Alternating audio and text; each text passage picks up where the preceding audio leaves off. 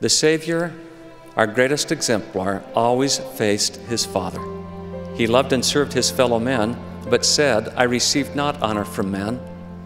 He wanted those he taught to follow him, but he did not court their favor.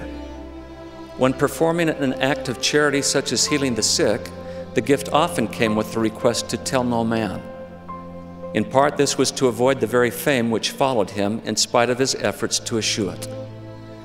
He condemned the Pharisees for doing good works only to be seen of men. The Savior, the only perfect being who ever lived, was the most fearless.